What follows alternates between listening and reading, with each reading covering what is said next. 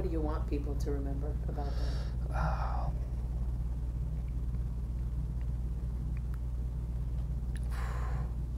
What do I want people to remember?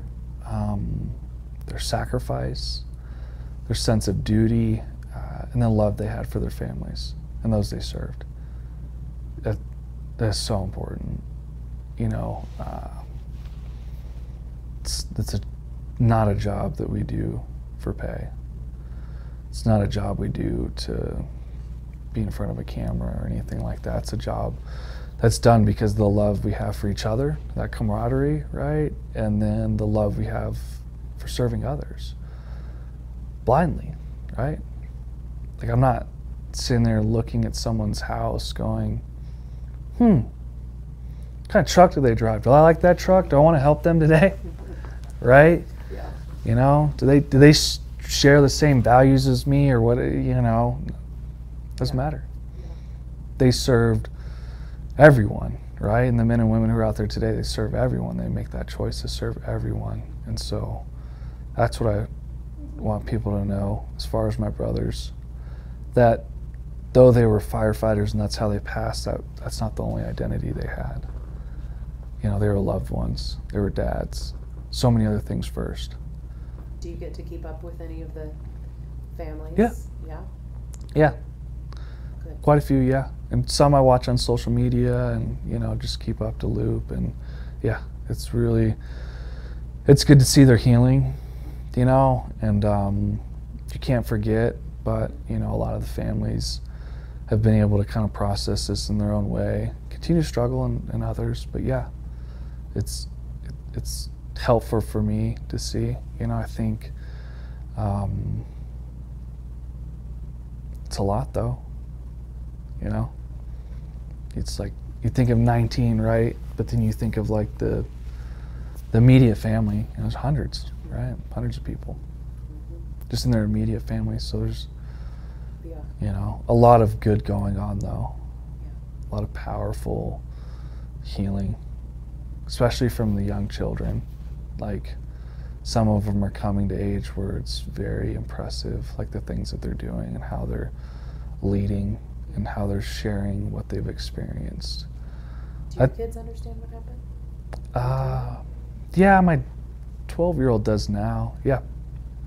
She's old enough to. Yeah, my 10-year-old, she's autistic, so she wouldn't understand. Then my son, he's 3.5, so like, I don't need to explain that to him. You know, fire like, truck. That's all I need to know. That's cool. Yeah, and like, cause he just needs to be a kid. Yeah, for sure. Like, he doesn't need to wear my stuff. Yeah. Like, wear my trauma, it's not his job, you know. Neither is it my daughter's, my wife's, or anybody else's.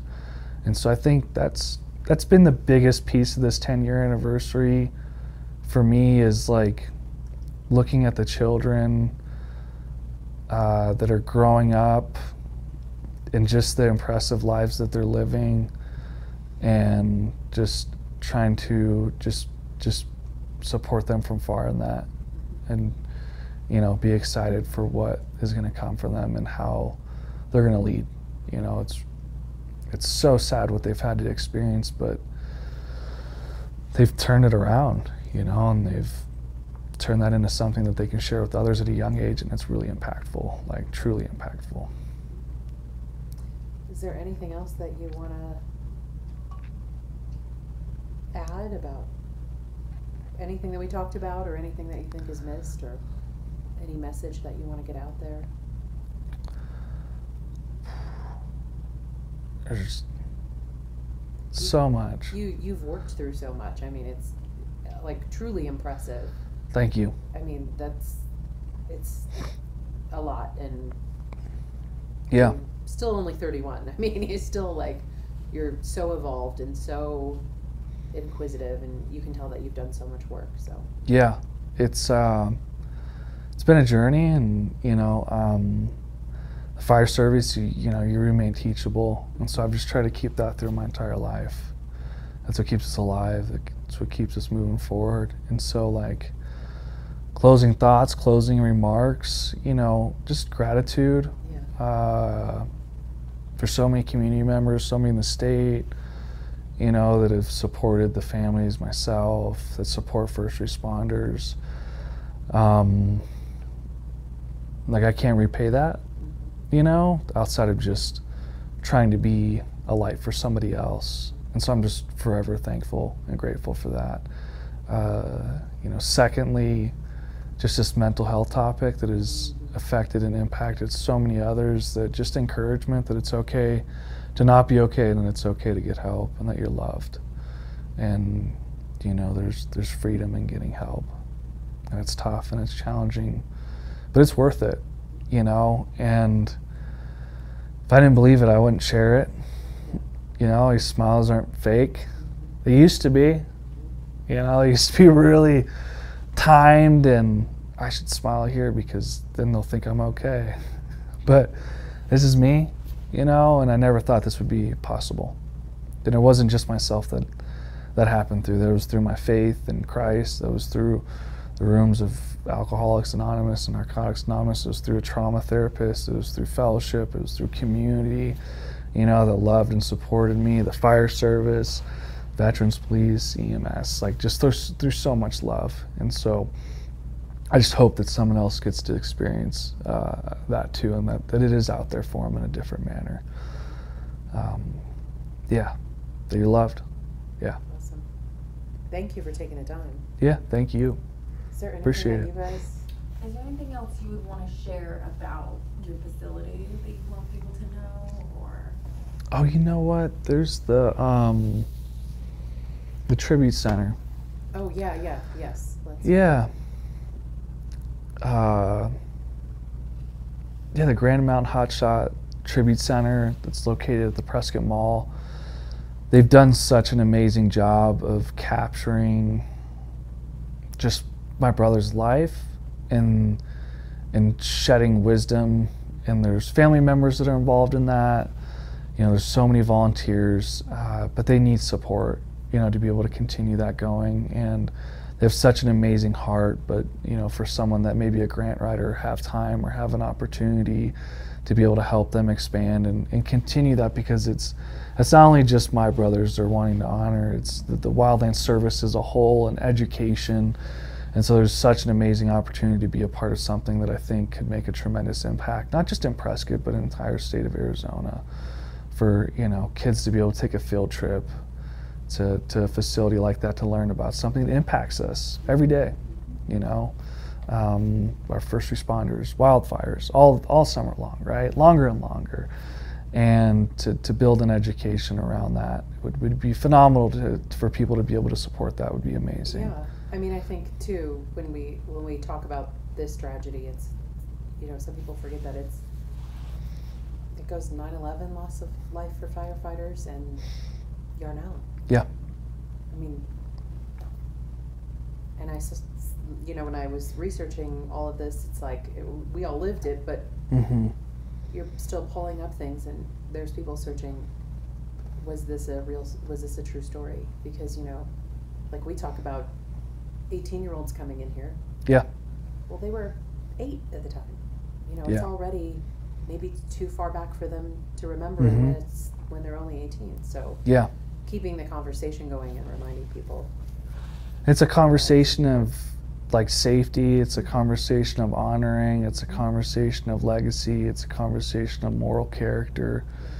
It's so big, right? And history teaches us so much. And so how do we learn from that? And that's by keeping their memory alive. And I think the Tribute Center does an amazing job of doing that. You know, the memorial service really did a beautiful job with talking about morals, and that was, wow. Yeah. It's an unfortunate truth of this career that you choose, and so we don't accept it, but it happens, right? This loss of life and service of others. And so you begin to understand the toll it takes, and what message do you truly want to carry in a short amount of time. What is the impact that you want to leave on people? Yeah. You know, that's love, to take care of yourself, to be better, to help the next person, right? we only have so many words we could share and give. And so unfortunately through history we've learned that when we have those moments we have to be impactful, to be impeccable with our word, to be very precise with how we share things so that it makes an impact. It's just not falling on dead ears. That someone can sit there and say, I can relate to that. That's my job, is to turn what I've gone through relatable for someone else. They can't relate to losing 19 people. They can relate to depression, anxiety, trauma, right? Substance abuse. They can relate to that. So it's like making it relatable for someone that feels all alone. You're I there. felt that. Yeah. Yeah. And you don't want anyone to ever feel alone. You know, and that's a horrible feeling. And so by, sharing this, hopefully someone could say, hey, I'm not alone. You know, we're all unique in a way, but we all suffer very similar. You're there. You got it. For sure. Getting there. Yeah. Lifetime. It's okay. Yeah. Thank you. Thank you. Making us all tear up and gosh. You're there.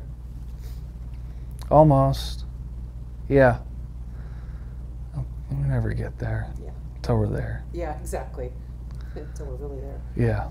Till we're really there, yeah. We go, oh, wow. What do you see for yourself in the next 10 years? Yeah. What do I see in the next 10 years? Putting a daughter in college. Yeah. Continuing to perfect and grow when necessary and appropriate hold-fast recovery, to expand the services, to remain teachable in that, to make smart decisions, and above all, like, follow God's will for me and surrender to that. And the rest I'm open to. Yeah. Whatever it is, it's fine. That's exciting. Yeah. Yeah. And, big dream, big picture, I'd love to see multiple facilities across the country, right? But I love so deeply what I get to do here in an intimate level that I don't know if that's what we'll do. I don't know. It's not up to me. Yeah. Because this is the only location? Yeah. You know? Yeah. For now, yeah. Yeah. So, it's what drives me, It keeps me motivated for sure. And so I look back and, what's next for the 10 years? I want to make sure my kids know that I'm a good father. That's important. Not by telling them, but by them feeling it. Good husband, person in my community, right? People that look back and say, hey, I'm proud of him. I don't agree with all his choices, decisions, but I think he's done a good job. I'll accept that for sure. And so that's the goal. Work till the end. Pursue that, give back. Whatever capacity it is, that'll be enough.